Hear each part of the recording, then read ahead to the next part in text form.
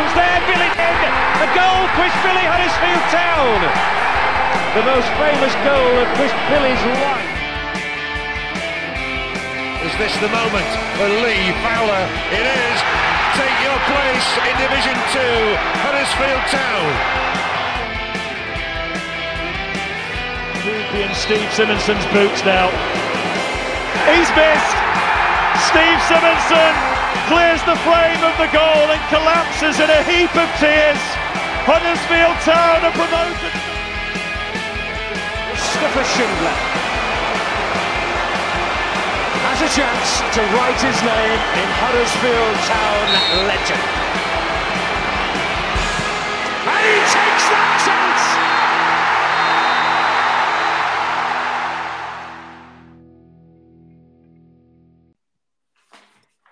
Right, so we're moving into the Worthington period now, Town's third manager of the season. And I'm joined by the finest goalkeeper to come out of Kirkburton.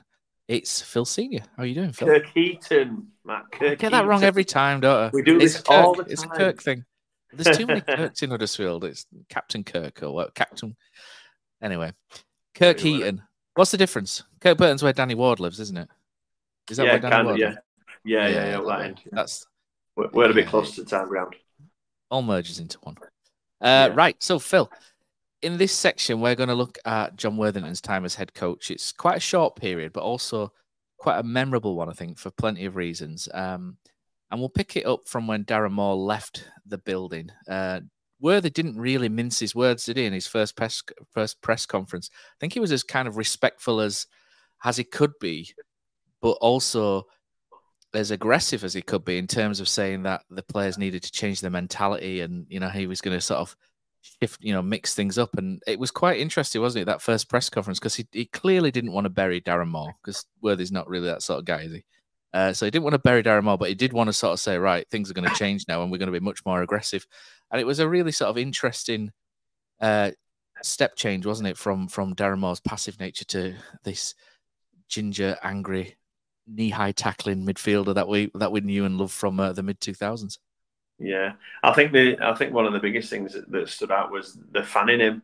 You know, you could really see he was passionate for Huddersfield, and I think it was quite a difficult time because Worthy obviously his kind of relationships with some of the players would have been a lot different. So he would have had that relationship in terms of there's no stress of him being a manager and telling them what to do. He was in and around the club with them. He would speak to them every day. So I think you'd probably see that he was torn between the fact that he knew that they had a lot of good quality there, which obviously he saw day in, day out, but also knew that these players needed to improve the performance. And it's okay talking about managers and styles of play and things like that, but end of the day, it's down to the players to perform the pitch. And I think that's what Worthy knew was the key ingredient really to getting a little bit of success back.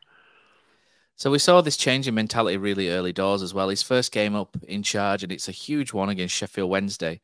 And it's one of those, we're probably going to mention, this has probably been mentioned all the way through this podcast of must-win, you know, pivotal games and must-win games, etc. But Worthy's first game was a real sort of must-not-lose game against Sheffield Wednesday, and Reece Healy went off injured early on. Town had terrible luck with injuries all the way through. Bojan followed quickly, and which meant that he had to throw Josh Koroma up front, and it worked wonderfully well, didn't it? Because Town sort of aggressively pressed from the front, really harassed Sheffield Wednesday into a number of mistakes, and we could see that Jon Worthington personality that you saw as a player, you know, in the Peter Jackson era in particular, come through. And his imprint on the team, and that change really swung that, and it went from a cagey 0-0 Town on the front foot. Don't get me wrong, but it was cagey still because it was nervous. But all of a sudden, Town Matos made a huge difference in midfield, breaking things up, and Ben Wiles makes a great pass to Josh Koroma, and he goes through and slots it past the keeper, and it really opens the floodgates. And Town were absolutely magnificent that day. Yeah, it were almost as if everything just came into place, didn't it? Those early injuries were unfortunate, but I think it's, you know, a case of, you know, where they wanted to press out the pitch, and it, like you said, when Josh came on, it really worked. That pace up front, you know, we've seen it in the past. It's devastating against teams, and just finding that little key to unlock them, like Wiles did, can be the difference between winning and losing. again, like you mentioned, Matos, it's a worthy type of player. You know, someone who's going to get around the pitch and work hard, put some big tackles in. And I think obviously Worthy, you know, he said in his press conferences that he wanted to make it really simple, and it was really simple. It was to work hard, to press high, and to express yourselves. That's literally what it was. And you could almost see the togetherness on it. It was only one game, but you could see a little bit of togetherness and on the pitch with the players, and things, you know, things looked like they kind of gelled a little bit, just through Worthy's sheer kind of, you know, will and love of the club, and it was great to see, and I was so pleased for him. Obviously, that first game, you know, as a mate, you want to see him do well, but you know how much it means to him. You know, he supports the club just as much as I do, and it's, you know, can you imagine a massive thing to take charge of that team and to get a win? You know, it must have been absolutely over the moon. Yeah, the celebrations were brilliant. You know, him on the pitch afterwards, you could see his delight, and I think his family were there quite close as well.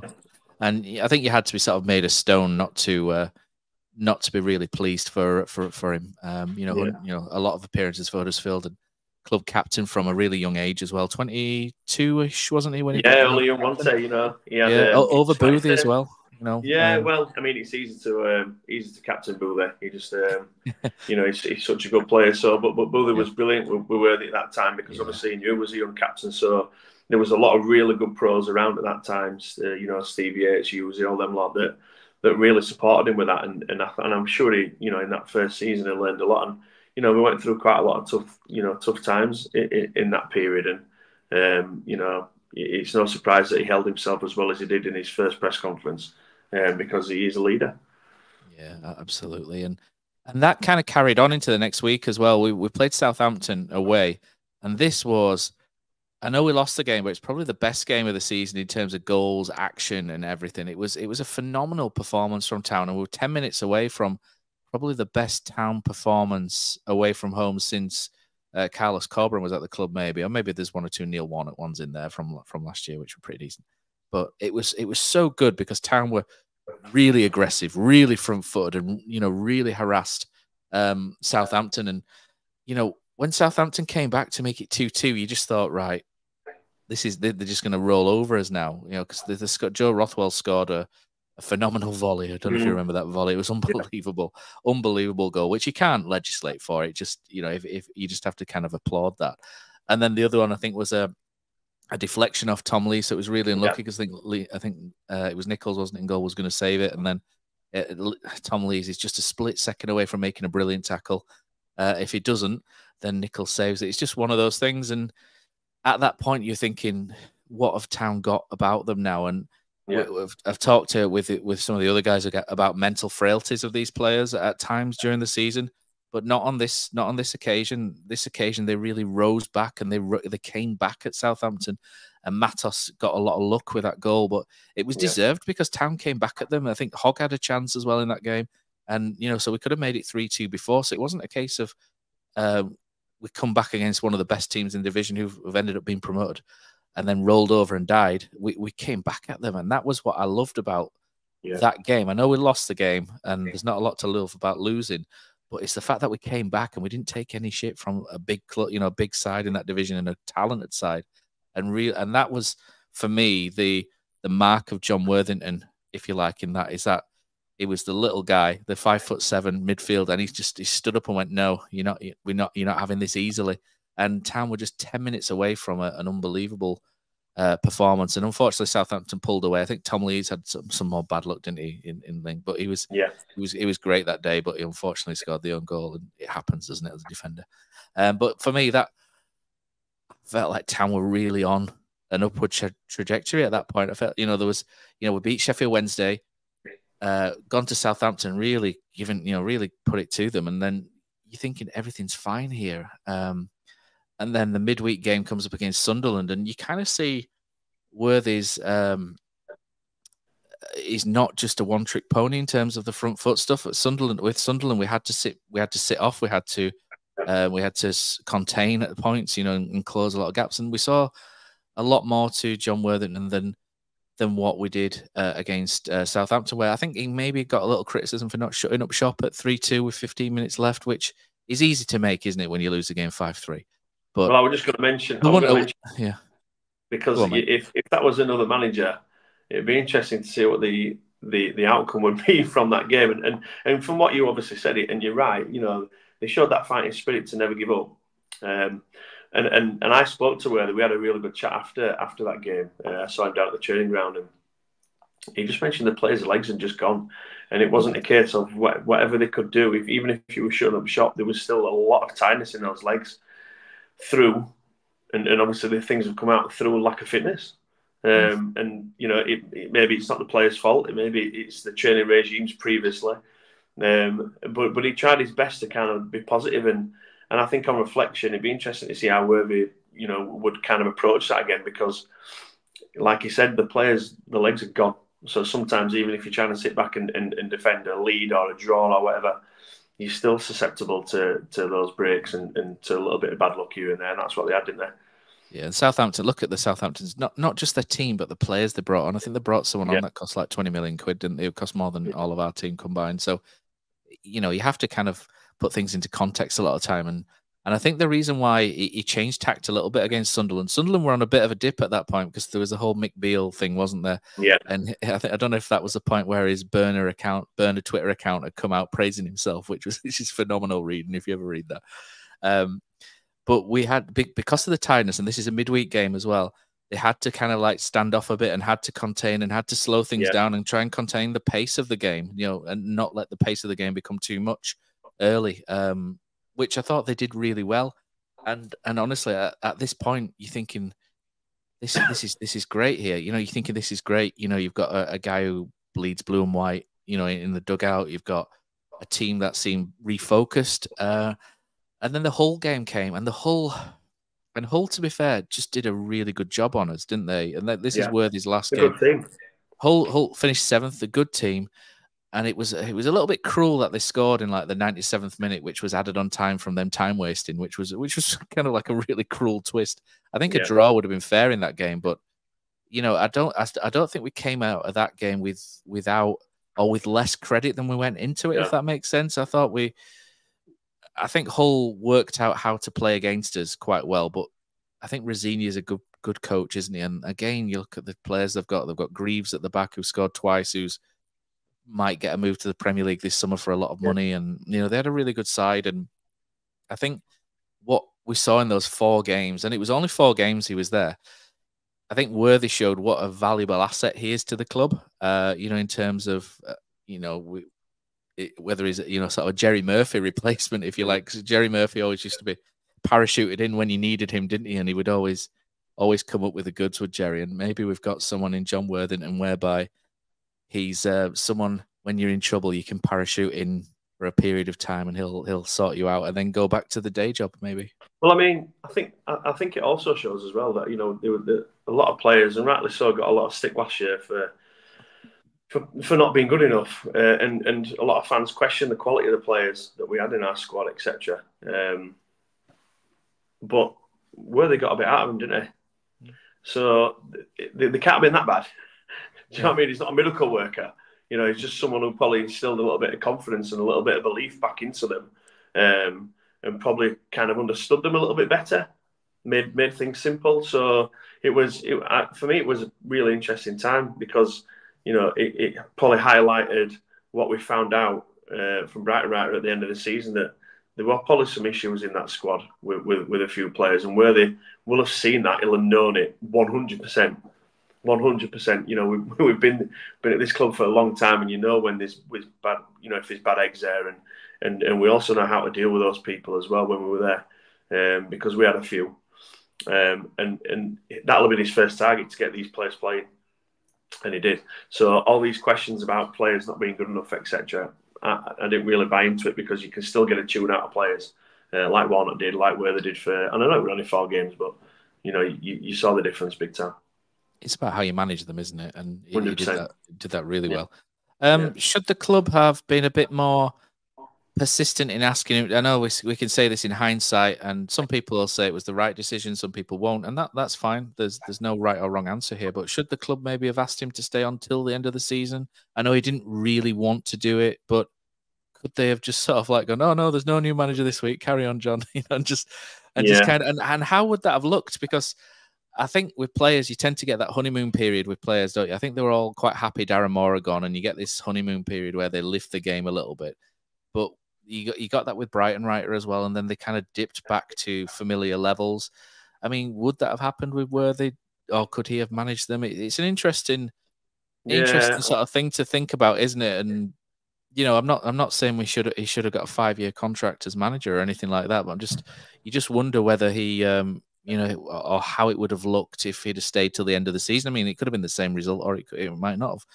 But do you think maybe in hindsight, and I know everyone's wiser in hindsight, it would have been better if he'd have stayed till the end?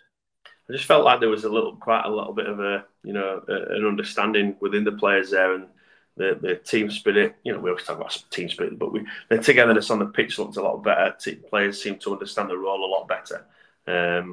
We seemed a lot more compact. We seemed to have a little bit more of a game plan. I love the fact that we started turning the ball a little bit more and pinning teams in and using Bergzorg and the quality that the quality that we had up top. So I don't know. I don't like to.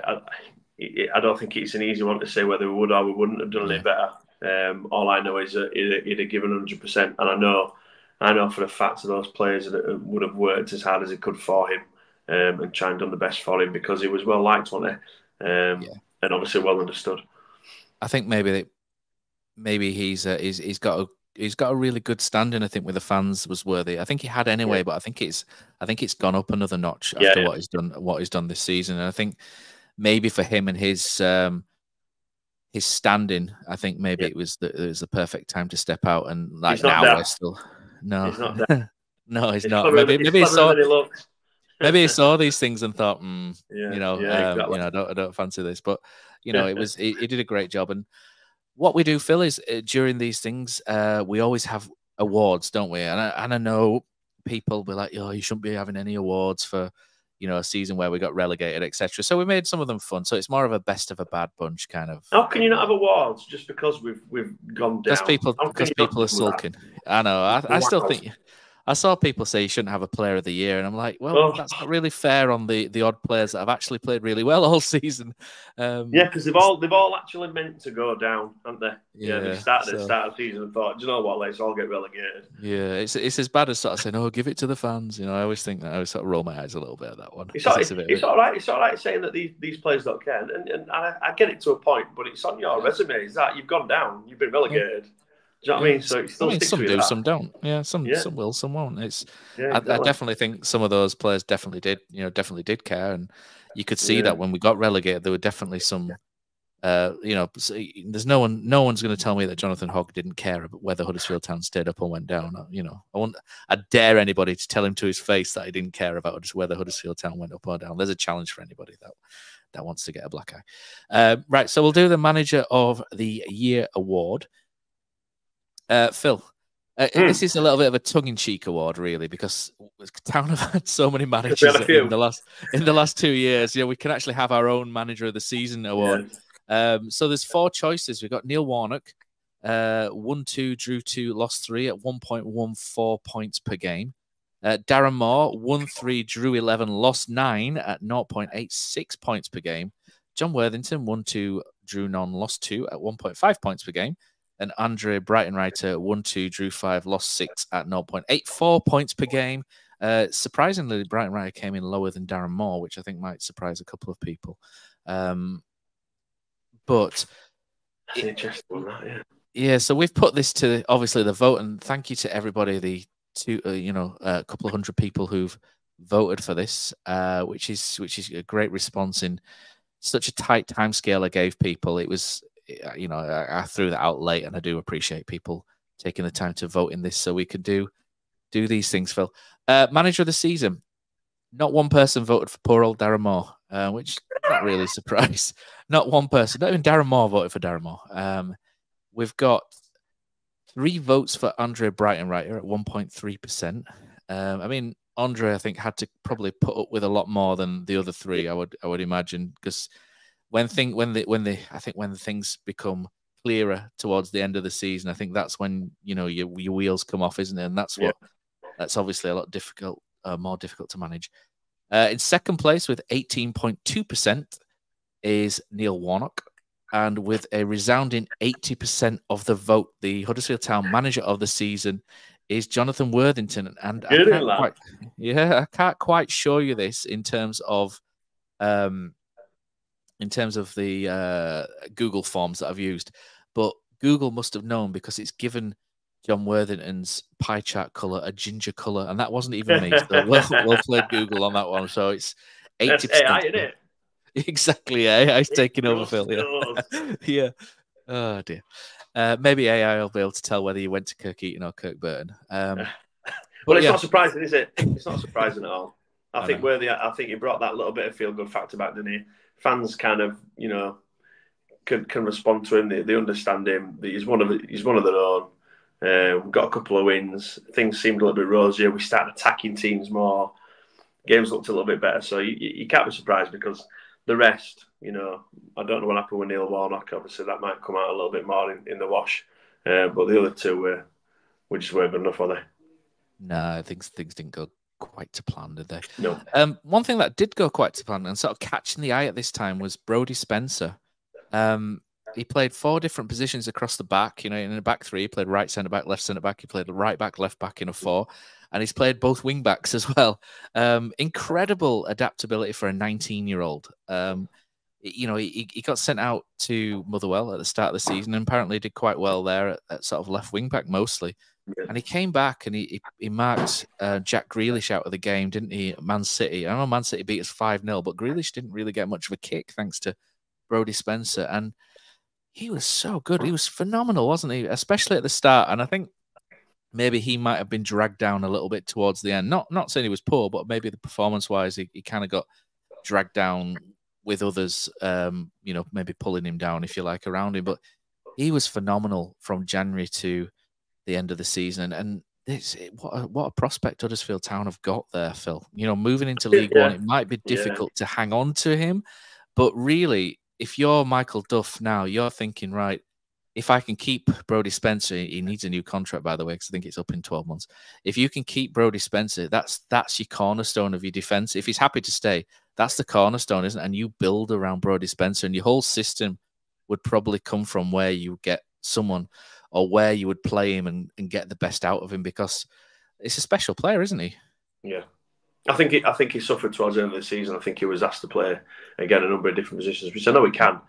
But when you're playing in front of, behind a number of different players who maybe aren't in form, it's really difficult. It's quite an isolated situation out wide, and obviously there's a lot of quality in the Championship. So no matter how quick you are, no matter how good you are, sometimes players are going to have the day against you. So he didn't finish it as well as what he started. But I'm excited to see what else we can get out of him, and I'm excited to see if he can form a partnership with someone, because that's when we really do well, when we've got a right back, left back, joining him with wingers, running past, in behind, supporting. It really does help in wide areas, and I'm excited to see how we progress with that. It'd be difficult to keep hold of him, I think, but I don't think he's done loads to say it's a player that a team needs to take a punt on. I think that'll all determine in the next, the first half of the next season. Hopefully to see, if he kicks on, because he should be doing in that league. In League One, he should be a big player with the way that he's played this year. I think we're quite fortunate in that he plays for Northern Ireland, and it's no sort of disrespect to Northern Ireland, but they're quite happy to pick players from League One if they have to. So like Mikael Helik will probably have to move to get back in the Poland squad, you would think, whereas Brodie Spencer wouldn't. So there's not that angle that we have to worry about. But for me, he's been brilliant. I think the only sort of question I've got at the minute is if Michael Duff plays the 3-5-2 system, which he did at Can't deal with 3-5-2. I hate it. You and Killer should get together and just whinge about 3-5-2. Mate, Town got promoted playing 3-5-2 with you in goal. Did you not like it then? Lloyd really. Lloyd at left wing back, Andy Holdsworth right, with Steve Yates, Nathan Clark, Effie Sodji in front of you. Maybe a little bit, but not always. No, I hate it. It's. I'll be honest. I've not played to the same level you have, but defenders are all over the shop. When I played, sort of county level, defenders had absolutely no idea what to do in a back 3. They don't know whether to go wide with the man. They don't know whether to stay central. And that's why you it have used to to be bug me. Yeah, that's why it used to bug me, because really that's your goalkeeper's role. That sometimes players are going to be out of position, and it's keeper's role to make sure that they get into the areas where they need to be, or if they don't go out and they hold in areas and where they're holding. And it used to just drain me. But I think you've got to have some really versatile players to play that formation. I think you really do. Well, this is why I'm mentioning Brodie Spencer, because he could play right centre back or right wing back, but I don't think either is quite as suitable as a right back in a 4, is it? So, but what about Turton? Turton, yeah, I mean, Turton's really good as a spare defender, isn't he? But he's good as a covering defender. Would you want Ollie Turton playing centre back and picking up a Sam Cosgrove type striker from Barnsley? You know, he's. But would you play? But would you? Well, I'm talking about Ollie Turton for right back. Oh, Ollie Turton right back. Yeah.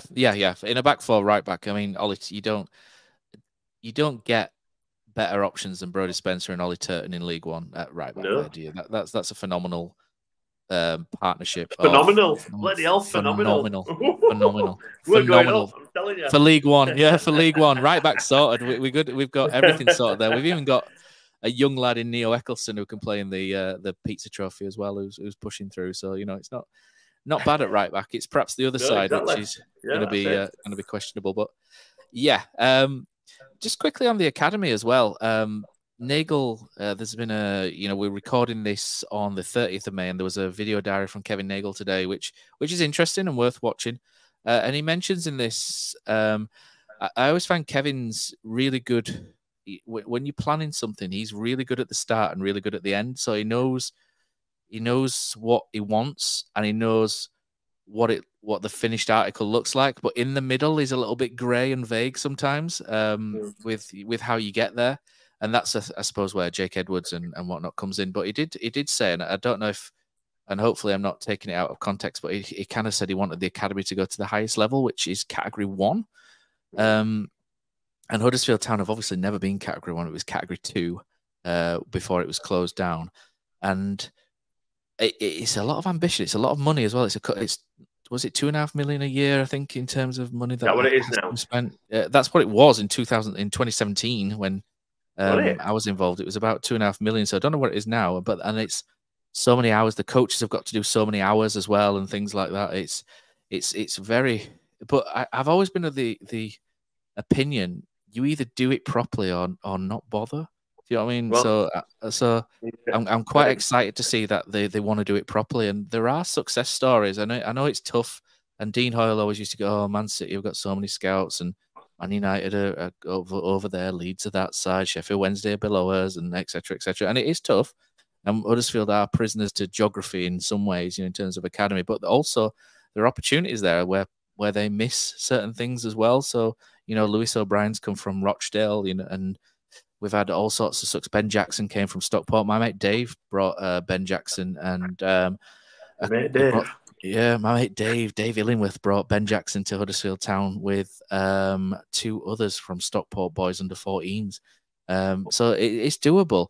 And you look at Wigan. Wigan have had a really good academy until they hit the financial issues of the other year, which was really bizarre. But until then, they had Joe Gellart coming through. They had Joe Gellart coming through, didn't they? And they had who was so you're telling me all these kids aren't even local kids that we've got? Not some of them aren't. No, there's a couple of Huddersfield lads in at Liverpool and Man United and stuff. So you know what I mean? It's swings and roundabouts. So even when we had an academy, we're still bringing in local kids. What's the point? Get rid of it again. Oh dear. It's for me. Honestly, it's one of the best things you could hear to happen. I know Worthy's absolutely buzzing with it, and he will make it. He's got a lot of experience in and around this now. He knows what it needs to look like. He knows what he wants in terms of the kids, local kids.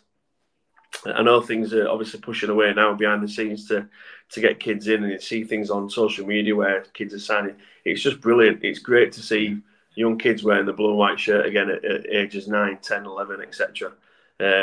And with my sons in an academy setup, and there's a lot of good, really good academy setups that really, really, really look after the kids. And for me, that's the first and foremost. We've spoken before behind these things about opportunities for kids now and coaching and things, and there's a lot of private academies with some excellent coaches, probably better than coaches, in academies, because it's better pay, etc. So I just hope that we get it right, and we get some really good people in to coach our young local boys and girls as well. Obviously, how that progresses, I don't know, but I think it's really important for this area. A place where our young kids can strive to be, a Huddersfield Town player and play on the ground down there, and that's what dreams are made of. And I'm so glad that they're pushing forward with it. I mean, I remember last time, I think it would be 4 years and years ago, it was £1 million to keep it running. And I remember Jerry used to do all sorts.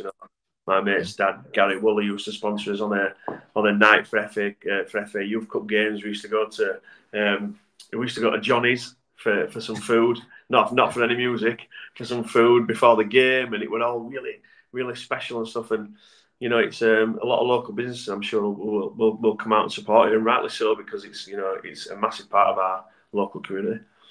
Yeah, I mean, on that, my son's 6, and he's in one of the he goes to one of the private academies over here in Leeds, and I mean, at the minute he's sort of he's starting to play under 7s next year, and he's decent. He's not. I'm not sure how good he is or anything yet, because it's difficult, isn't it, at that age? But he's probably like borderline where someone will come and look at him, kind of thing. He's a little bit small for his age, so I think that usually counts against him, doesn't it? But he's but for him, just need to coach well. Just coach. Yeah, no, exactly. Well, unfortunately his grassroots coach. Idiot, but, I've heard. But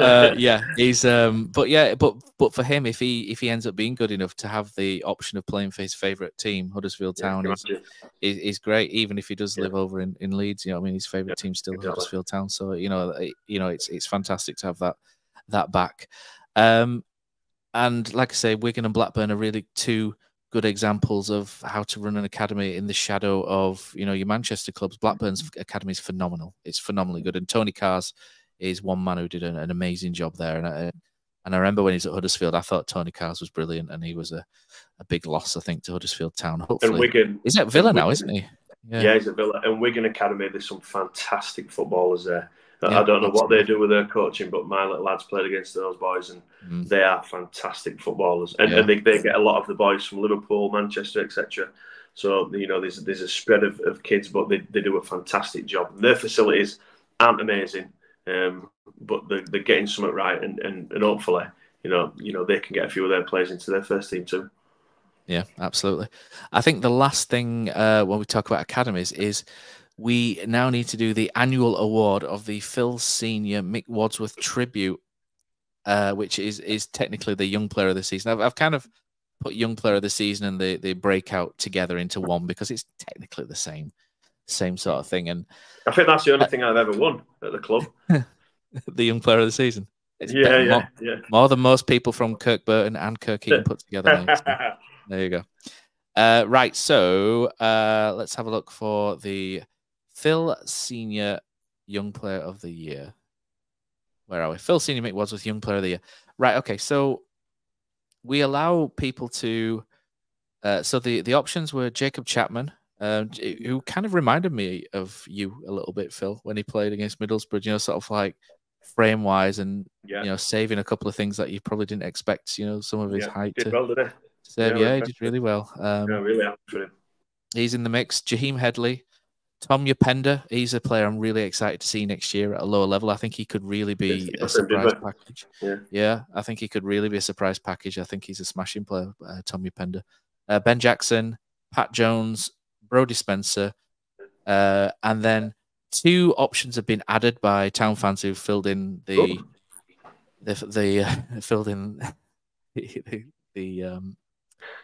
form. One of them's put Kyle Hudlin, which is fair enough, and the other one's put Darren Moore Jr., which I don't really understand, but I don't know who Darren Moore Jr. is, but there you go. So we've got 1 vote for Kyle Hudlin. I'm convinced it's Lee Morris, but he denied it.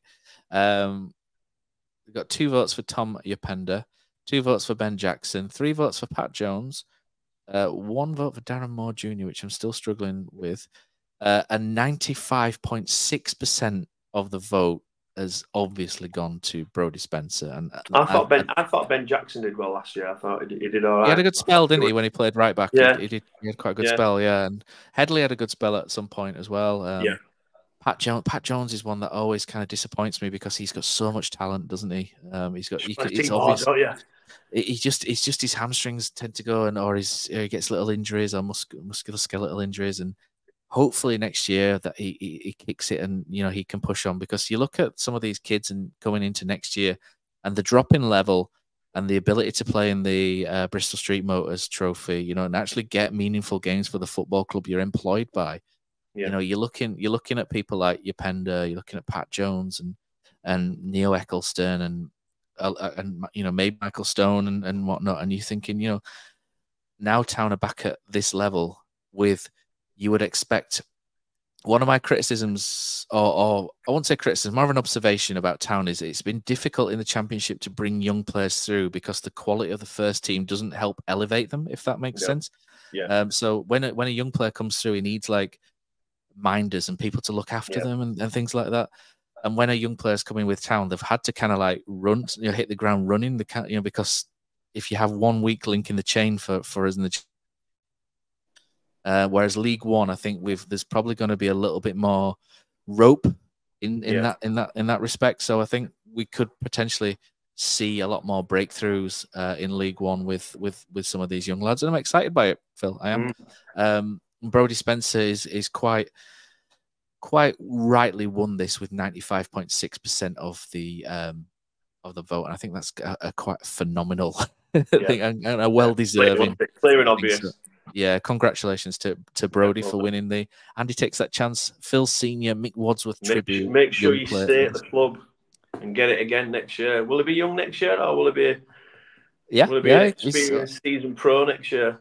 He might get Player of the Year next year. He could get the double. Do you know Jack Redoni technically qualifies for Young Player of the Season, but I thought he might be in the shout for the main one, so I didn't really want it to be a case of him winning both. I thought it should really go to a genuine, young Plus, player. If rumours are true and he's got to Coventry, then he doesn't deserve one at all, does he? There you go. Send him to Coventry. Last two things, Phil, that I've got on here. Obviously, you've sniffed around the Barnsley Metrodome every now and then. There must be some thoughts on Michael Duff that you've picked up from people. Yeah, obviously I speak to. There's a lot of parents there that are big Barnsley fans, and they were really impressed when he was at the club. They really liked him. So we're not spoken in loads of detail about him, but they liked the way he played. It was an attacking style of football. So it's all positive. It's all really positive. I mean, when his name was circulated before, and obviously he didn't get the job. It was well thought of then. So hopefully it's pretty positive. I mean, for a Yorkshire football fans, and you know how dour Yorkshire people are, and Barnsley fans are as dour as anybody out there in negative, if you like. But for them to be largely unanimous in the liking of a manager must mean he must have done a good job and must be decent. So, but I think it's got to that point, hasn't it, where it's, fans just fans want someone who they can trust, and I think this guy's obviously done it at Barnsley. He got a good move to Swansea. He's got those attributes there. So I think he seems like a normal appointment, and I think fans are happy with that. It's not this Darren Moore where there's been all this surrounding him, and Carlos Corberan where people are unsure. I think it just feels like a normal manager. What I really like about it though is when he came in, you can tell he really wants this job as well, and that's what really stood out for me is that Andrew Brighton, right? It was, I think he came. Maybe the financial package was quite good for him, and he seemed a little bit ambivalent to stay. And obviously, he didn't want to stay at the end, which is fine. But Michael Duff wanted this job. You could tell. You know what I mean? And that's what kind of excites me is he wants this job. He's going to live. Whether he lives in Cheltenham or whether he lives in Huddersfield, etc. He's going to live and breathe Huddersfield Town 24/7, and that excites me. It reminds me a little bit of Lee Clark. Lee Clark was very much like that. I know people have got misforgivings with Lee Clark. Don't you want? I want my players. I want my players and my coaching staff and my management. I want them round here. I want them living in the area. I want them taking in and living and breathing it all and you know, understanding what it's all about. For me, I think that's massively important. I think he does, doesn't he? He lives here during the week, and then I think on Sundays he goes back and sees the wife and kids. I think he said he's got daughters who are sitting the GCSE, so you can kind of understand, can't you? Yeah. You can kind of understand that upheaval. It's no Jurgen Klopp, is it? Where they, you know, Rafa Benitez, where they have to up and you know, bring their families over. So, but I'm pretty excited for it. I'm hoping it's not too bad. There's motorways. Motorways exist. It's not too bad. And the last thing is, and I'm asking everyone on this, just your thoughts on Kevin Nagel's first year as Huddersfield Town owner. I don't know.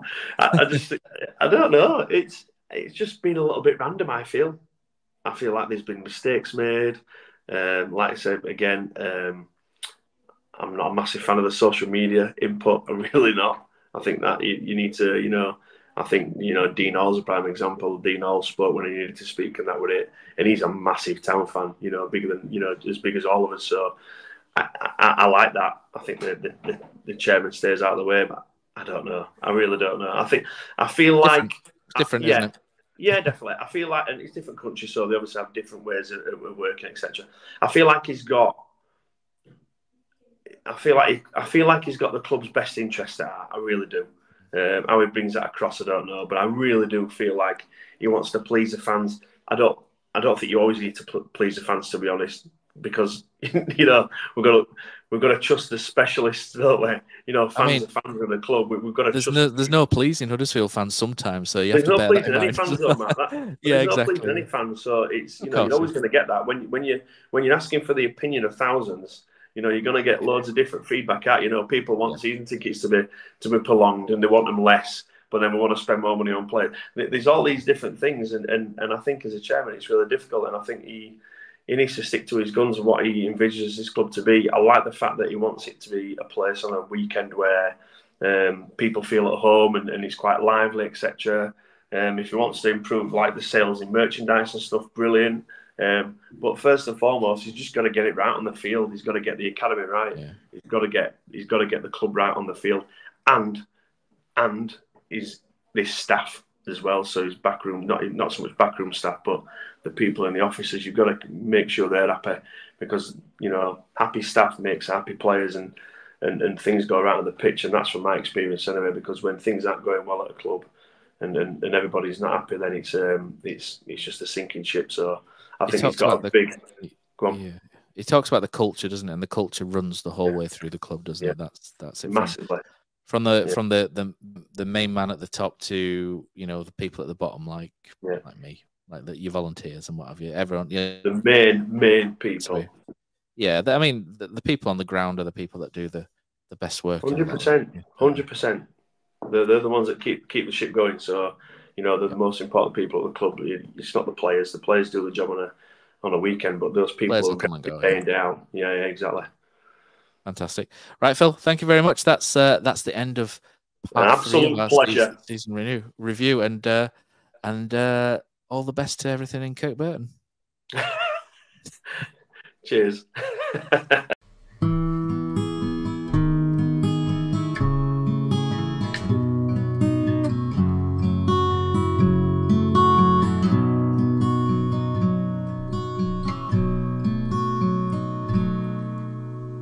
There's a team that is dear to its followers. The colours are bright blue and white. They're a team of renown, and they're the pride of the town. And the game of football is their delight. And all the while upon the field of play, thousands loudly cheer them on the way. Often you can hear them say, who can beat the town today? And then the bells will ring so merrily, every goal shall be a memory. So town, play up and bring that cup back to Huddersfield. So town, play up and bring the cup back to Huddersfield.